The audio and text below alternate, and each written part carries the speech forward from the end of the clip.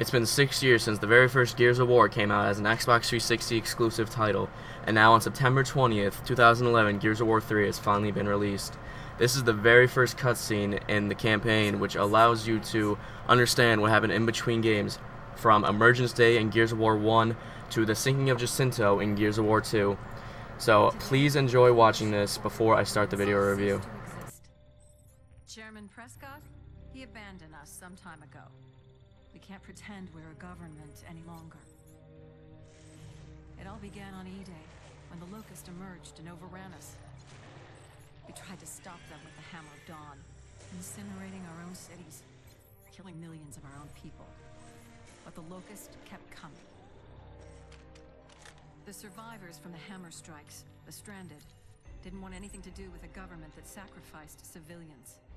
And after 15 years of fighting, we even had to sacrifice the last human stronghold, Jacinto. We sank the city and finally stopped the Locust army. The war was finally over. Reduced to refugees, we found a remote island where we could start again. But some things could never be rebuilt.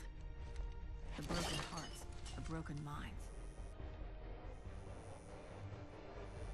Then a new enemy came after us, even worse than the last, the Lambent. Now they're spreading across Serra, killing everything in their path. We've held them off as long as we can. We're out of options.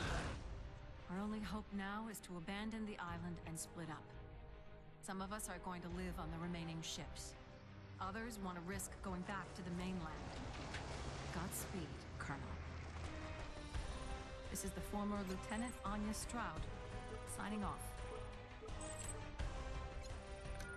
Now hear this. All hands prepare for leaving harbor.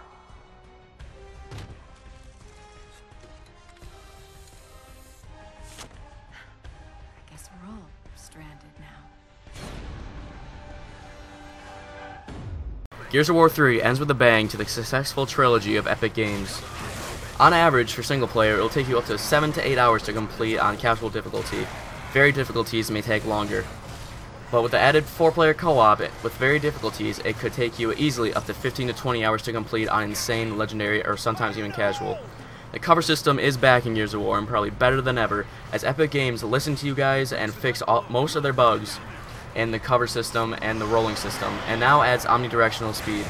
Unfortunately, some of the campaign is so hard that you have to play on some sort of variant of co-op. 4-player co-op is preferred, but that is your decision.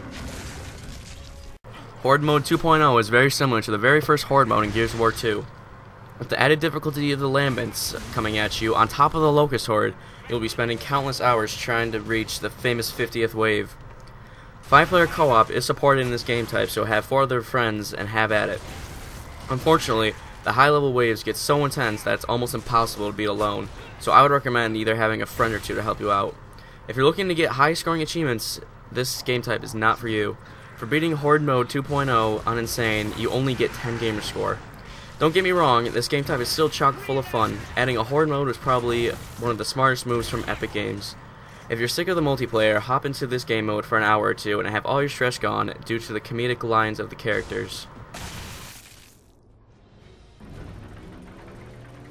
An added bonus to Horde Mode 2.0 is you can build barriers, decoys, and turrets to keep the Horde at bay, on top of being able to buy weapons on the ground.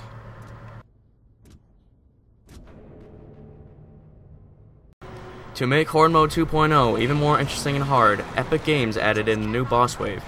After every 10 waves, harder and harder enemies from the campaign show up to ruin you and your team's chances of reaching wave 50. With enemies like Brumox, Corpsers, Lambent Berserkers, along with Boomers, Maulers, Flamers, and Grinders, on top of the regular Lambent and Locust soldiers, boss waves are still very difficult. Don't get me wrong, it is fun to take down the bigger baddies from the campaign, but again, it's so difficult to do alone. Epic Games should have made it easier to do it solo if you already have 5 or more friends trying to attempt Horde Mode 2.0. The newly added Beast Mode is a nice touch for Gears of War 3. You won't believe how much fun it is to take out human bots as a tiny ticker or a towering butcher until you actually try it out for yourself. Unfortunately, unless you're playing on the insane difficulty, this is really no challenge at all. It's more like a variant of a custom game from the previous game more than anything. It is still good for a few laughs as you whittle away the enemy's forces and make them feel helpless, but unfortunately it is still not a very big selling point for the game.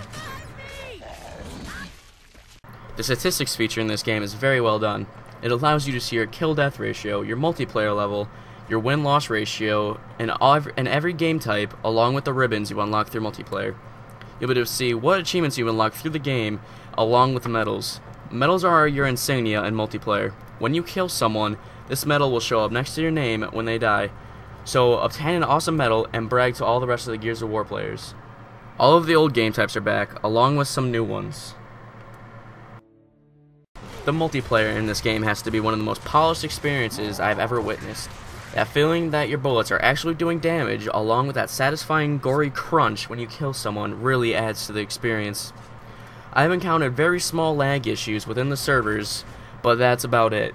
Small issues of the wrong character model being displayed when the name says otherwise is also a very small dent into the very well developed multiplayer experience. If you're new to the Gears of War series, I wouldn't suggest playing Ranked or Standard quite yet. Epic added in a new casual feature for new players to be on an equal playing field. My final score for this game would be a 9 out of 10. For the full review, please go check out Gamesthirst.com.